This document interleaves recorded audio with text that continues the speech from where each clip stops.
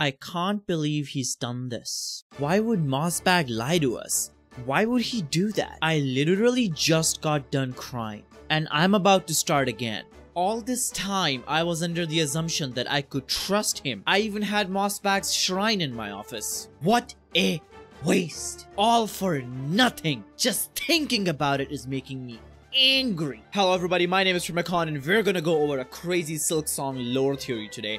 That's right, I make lore videos now. Can you keep up? Recently, I made a video ranking every area in Hollow Knight, and my top #1 spot in that area was this mechanical clock tower that we've been talking about, or so we've been calling it all this time. I mentioned in that video how I really like the mechanical aspects of it and how it's gonna be my most anticipated area of Silksong. And that video was referencing mossbag's video where he mapped out the whole world of Hollow Knight. And he called it a clock tower, so I called it a clock tower. Fool! I was such a fool for believing in such misinformation. With that dramatic intro out of the way, let's get into what I'm talking about. The mechanical area has so far been considered by the Hollow Knight Silksong community to be a clock tower, and I want to play a little clip of what mossbag's video said about it. In this model, we can actually see a few tall towers on either side of the city. We don't know what these towers are, but one possibility is that one of them is the clock tower level we've seen a few times. This clock tower is probably the driving force of Farloom's productivity. Fool!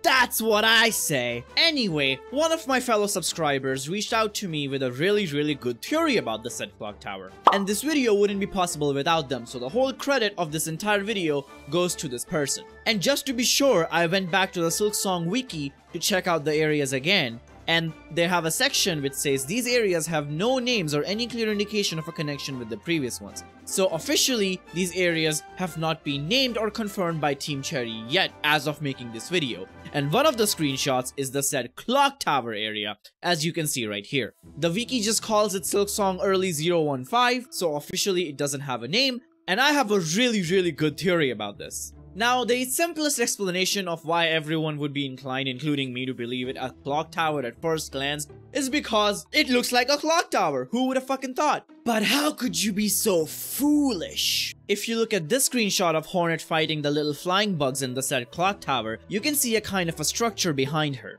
These little cylindrical structures seem to have little protrusions coming out of them at uneven spots. Now, does that remind you all of a little something? That's right. A drum. And no, not the kind of drum you grab your sticks and go fucking nuts to butts on. I mean a drum from a music box. If you look really closely, the drum structures behind Hornet in the said clock tower resemble very closely to a music box. And thematically, in my opinion, that makes a lot more sense. It's a game about Silksong. Huh, now Team Cherry, before you send Leth after me, I'm just gonna make a little wild assumption over here really quickly. Song is gonna play a major role in Silksong, and then the fact that this level is really close to the Citadel, combined with the fact that it resembles a music box, and how prevalent Song is in Silksong, leads me to believe that instead of a clock tower, we are inside a giant music box. Music box also work on cog wheels and mechanical parts. You wind them up and they play you a beautiful melody. Now, to add a little bit more to this theory, let's talk about pipes. That's right. Let's first see what mossbag has to say in his video about it, because I believe that's a very good starting off point to continue this theory. But there's something the Citadel's up to that we should talk about, and that's these pipes. These things are so weird. What's inside them? Why do some of them taper off like this? Why did Team Cherry change this scene between the two trailers to remove the threads of silk in the room? Clearly there's something between the top of the Citadel and the bottom of the Citadel that these pipes help transfer. So, maybe it's silk? The reason these pipes exist so much in the Citadel, the reason they removed the silk coming out of those pipes, it's not because they transfer silk, it's because they're organ pipes. Just the way the clock tower is a music box, I have very strong reason to believe that these pipes are actual organ pipes. They converge on top on the ball that's the symbol shown everywhere throughout Farloom, and it could be found at the very top of the Citadel. If you guys remember from the Edge magazine interview that Team Cherry did, they said that Hornet's journey does not end at the Citadel. This shot, I believe, takes place at the top of the Citadel, as you can see the big ball of silk behind it. All the pipes seem to be converging to this big ball, which seems to be the source of all the music in Silksong, which is very poetic that at the end of the Citadel, when you reach the top, you finally find the source of all the song that's been haunting the kingdom. And one theory is that when you do fight Trobio in that arena, you will hear organ music coming through those pipes, which will work very well as a boss theme. Dialogue from the Forge Daughter indicates that all the bell dudes in the city, they're no good for conversation anymore. It's almost like they're under a trance, a spell. And if you notice, the pipes can be seen throughout Farloom, mainly in the Bell City, but even in remote areas you can see little pipes scattered here and there. My theory is that the song propagates from the top of the Citadel through that ball of silk, and it goes all the way down to the city, to the kingdom, through those pipes, and puts these bugs in its trance. In a lot of media and a lot of movies, we usually see music being used to hypnotize someone, like that small known and very obscure piece of media, Harry Potter. Does it seem a bit quiet to you? The harp.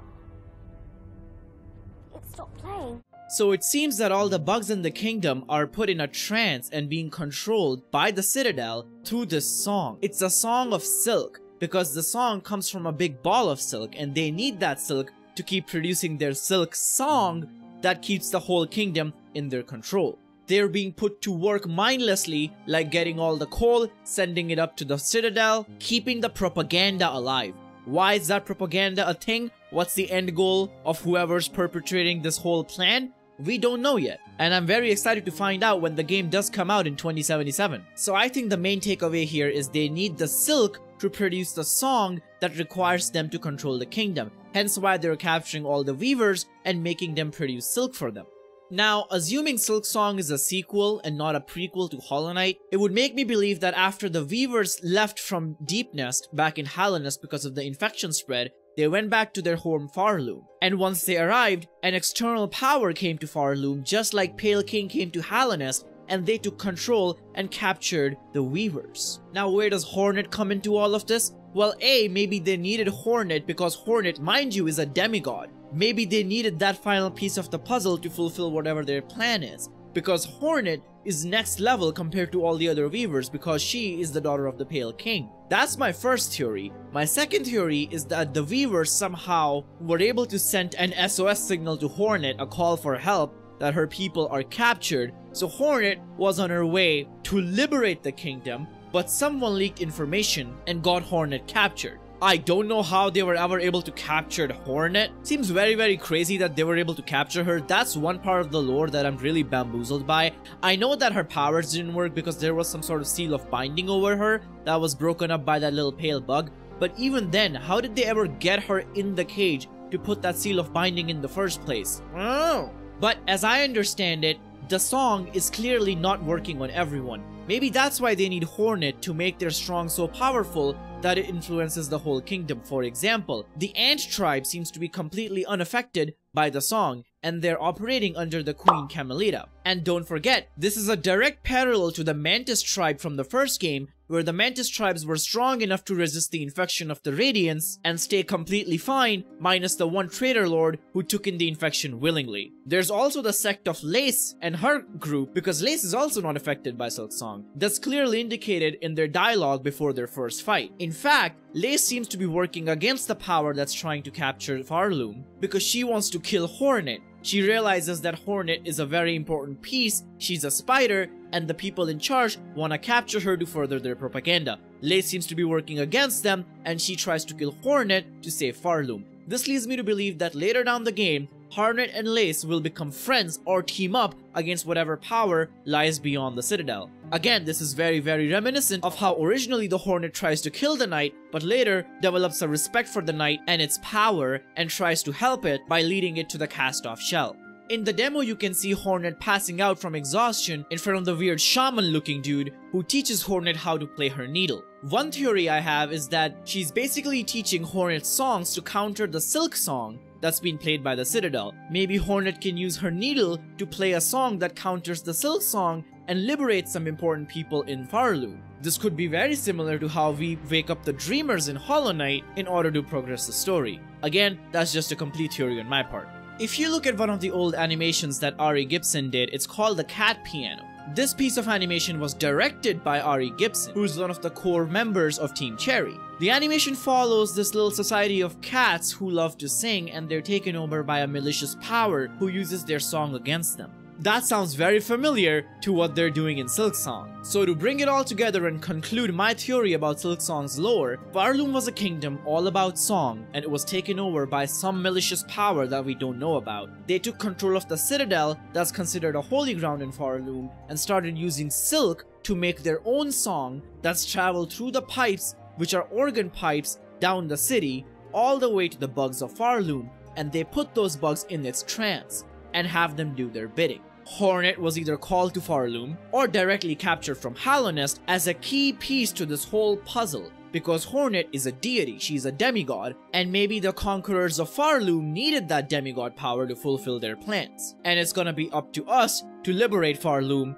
from this evil power. What do you guys think of this theory? Again, I would just like to say that all of this is just a theory. Do you think I'm right about the clock tower being a music box? Do you think this video will finally bring mossbag out of hiding so he can debunk my whole video and end my career? Let me know down below in the comments. Like this video, it really helps it reach more people. And subscribe to the channel to support your boy. I'll see you guys soon with a new one. Primacon out.